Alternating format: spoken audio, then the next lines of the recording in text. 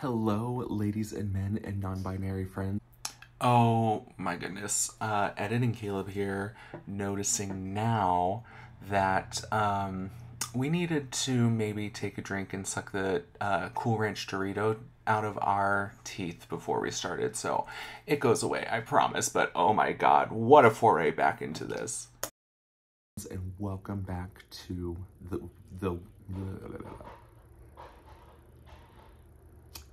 Hello, ladies and men and non-binary friends, and welcome back to the What Knitting Taught Me podcast with me, Caleb. I'm so glad you're here. Let's get talking about knitting. Nope. Hello, ladies and men and non-binary friends, and welcome back to the What Knitting Taught Me podcast, a podcast or a video cast or a video YouTube channel where I sit down and talk about what I've been creating and some of my intentions for the creating that I have. I was doing so well. Planned.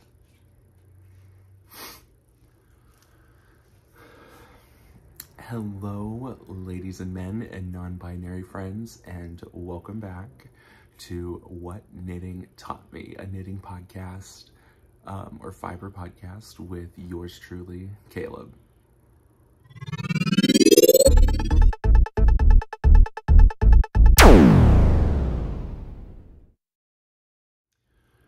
As Baxter has so kindly reminded us, we need to do some introductions because for me, it's been a good almost year and a half since I've done this, and my life has changed quite a bit. So, like I said earlier, my name is Caleb. You can find me on Instagram as Caleb9513.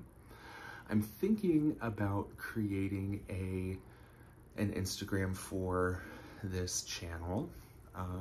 Is one of my goals in 2023 to grow in the knitting community. And having a podcast Instagram or channel Instagram might be the way to go. A little bit about me. I live in Kansas City, Kansas. There is the Kansas City, Missouri that we all know and love and call home because basically the Kansas City Metro is Kansas City. But I live in Kansas City, Kansas. Currently, I live with my little brother. He is my roommate. And my 2 dogs and our 2 cats. So this is Baxter. He is our 10-year-old Yorkie, my 10-year-old Yorkie. He was our family dog who lived with my parents, and then we had to shuffle some dogs around when my parents were moving, and Baxter just decided he wanted to stay with me. So there's Baxter, and over behind me on the couch we have Ivy. And I'm not going to turn the camera or anything to show Ivy, mainly because it took too long to set up this shot. But she is my dog. I've had her since I was a junior in my undergraduate degree. If you've been with me before, you know that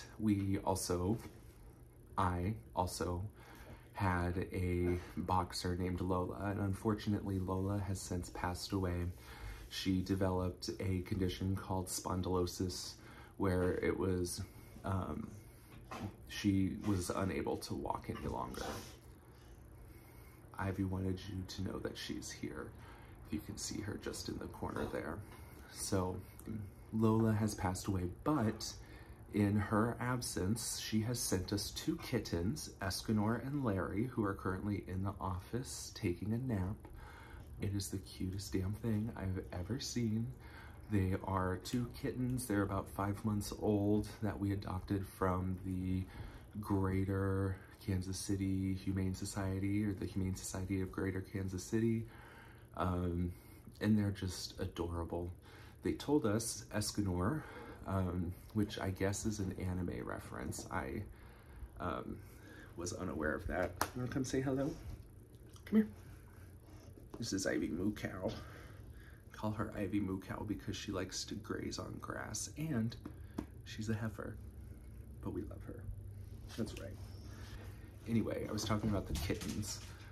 Escanor, which is an anime reference, and then Larry. Those are the names that they came with from the shelter. All of my pets have been named before I've adopted them, and I've always kept their names for the most part. But the kittens are lovely and wonderful. Escanor, the silver kitty, is probably the cutest, most beautiful cat I have ever seen, with his little tufts on top of his ears. Oh my goodness, so cute. And they told us he was the cuddly, sociable one. Absolutely not. He is the shit of the two.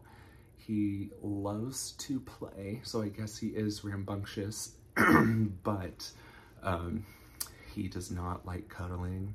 If you pick him up, he howls, which, like, fine, I respect your boundaries. But now my Larry,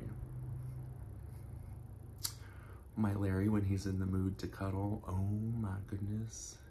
I'm talking biscuits. He's making biscuits. He's purring like an Aston Martin. Just an amazing cat overall. So that is that. Like I said, my little brother is living with me now. Previously, I'd been living here by myself for about 1.5 years, but Jonathan took a job here in Kansas City, and I get half of my mortgage paid for by having a roommate. So that is why he's here. I think that catches you up on who I am, who lives in my house, which is kind of weird to talk about.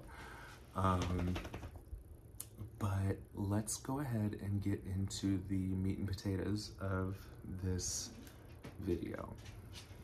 So in this video, I'm not really going to, well, okay, first of all, I also have something I need to address looking here.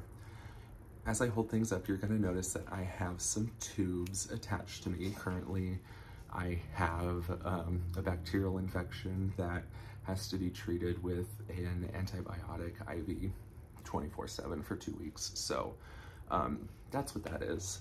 Not that it's any of your business, but I just wanted to share because I've been talking for 7 minutes now, and I'm sure have shown it and haven't explained what it is. So I am technically bionic right now, and does that make me a transformer? Probably. Anyway, so I'm filming this kind of as just an introduction video and here's what my plans are in 2023. I am a busy person. I teach 3rd grade. I'm also a doctoral student at the University of Kansas, go Jayhawks,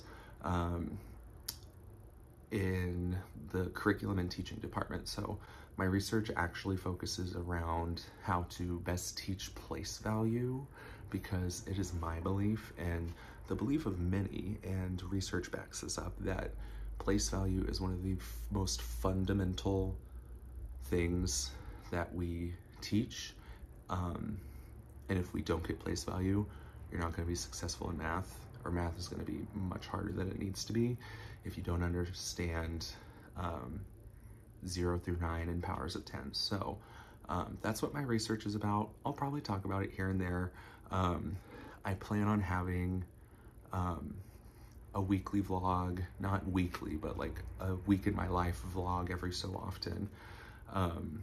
That will include the hours of reading that go along with that. So why not talk about like what to expect on this channel? For sure in January, because I have the time, because I'm currently off of work for 2 weeks because of the aforementioned treatment for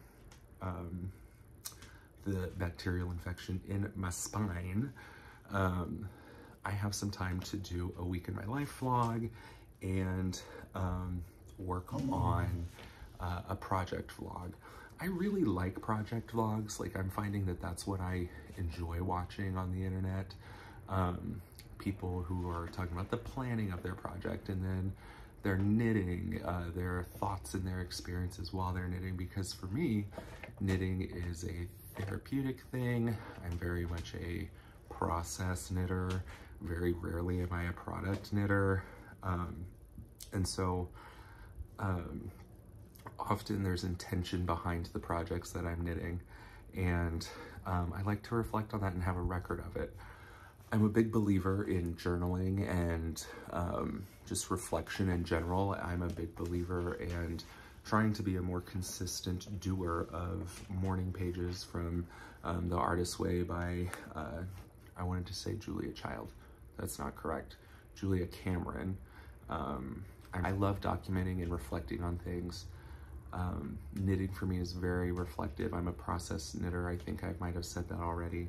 And my projects are always with intention. And I like the idea of documenting the planning, the progress, the reflection on, and the intention, and then the reflection on the finished object at the end. So expect that from me. And then also just like week in my life vlogs. If I'm not watching planning project vlogs, I'm watching weekly vlogs. Reading vlogs, like 24-hour readathon vlogs, or like the bookish part of the internet. They make amazing content. This video is kind of to outline my plans for 2023. You can expect a week in my life vlog and a project vlog, which is finishing up some works in progress, or WIPs. I have not that many, actually. I'm also a big believer in dump that project if you are not enjoying it, but that's, again, part of my process versus product knitting. So I'll go over in that video what WIPs that I have, and the plans that I have for those, and then setting the intention for those projects. Now, I use the word intention because I have this weird thing about the word goals. I have pretty bad anxiety around performance, like academic performance, social performance, that sort of thing. So I don't like setting goals because I feel like I'm just setting myself up to fail. And so I like to think of more intentions because it's what we want to do and what we think of as our highest being, I guess. And that comes with the caveat of you're not going to always be perfect, so it's okay if we don't fulfill those intentions. So that's my thought behind the word goal. I also really love language. So plans for 2023, just to kind of fill you in. I am trying very, very hard to knit from my stash. As I mentioned before, I'm a doctoral student. I've just been in the hospital for a couple of days. Remember, bionic person. And so my life right now is kind of expensive, and privilege of mine is that I had and still have to an extent some disposable income to purchase yarn with intentions. You're gonna hear that word so much from me. And so I want to now knit through my yarn. I think we can be really susceptible to the hype of patterns and buy yarn immediately for it and then not make it. I know that I am definitely in that boat and in that category. So I have a lot of yarn that I purchased thinking, oh yes, I'm gonna make this. And a lot of that yarn, I still am gonna make that pattern, but I just haven't done it yet. So anyway, intention for 2023 is to knit through my stash. So at the end of each month, I'm hoping to do a wrap up to kind of like this, where I sit down, show you what I've finished, and then go over some of my stats for my works in progress, as well as like balls out of my stash. It'll probably just be that. I tried to put in like yardage into a Google sheet, and like what the yarn is that I have and how much of it that I have, but mama, that was too overwhelming for my ADHD brain to handle. The ADHD brain then made my anxious brain turn on, and then that made my I'm gonna be an absolute bitch to everybody brain turn on. So we stopped doing that. I have some intentions for projects, and at the end of this video, I'm gonna have a walkthrough of kind of a vision board that I made for 2023 with projects that I know that I have stashed for that I still want to make. Although, talking about intentions, they have already changed. I was looking at the vision board. Some of those plans have already changed for the year. I hope you learned a little bit about me from this video, and I am so excited to connect with all of you. One of the things that I love so much about the Fiverr community and the yarn world is the friends that we make and the relationships that we forge that all start with this common love of string and sticks. And that's truly something that is really important to me. So please, please, please comment, share, like, subscribe to this channel.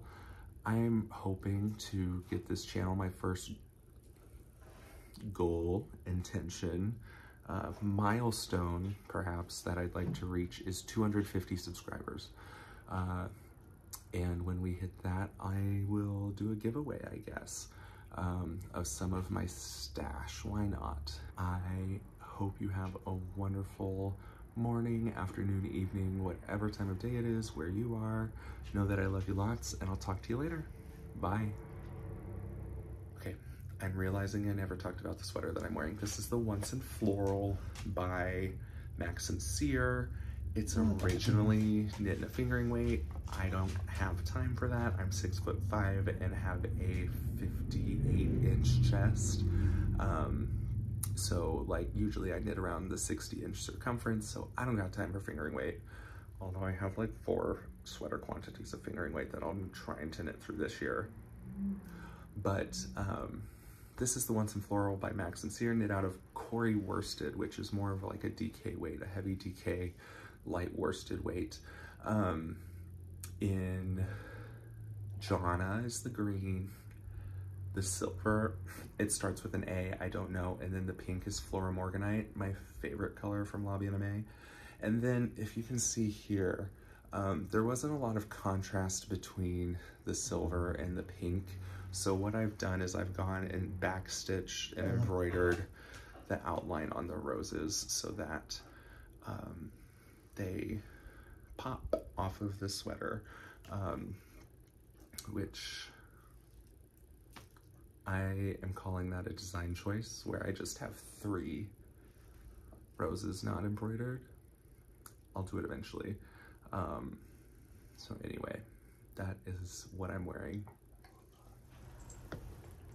Okay, I was able to go and snag Mr. Larry Bernardo. He's being very cuddly right now. As I say that, he is pushing off of me. But this is Larry. Say hi, Larry. Hi.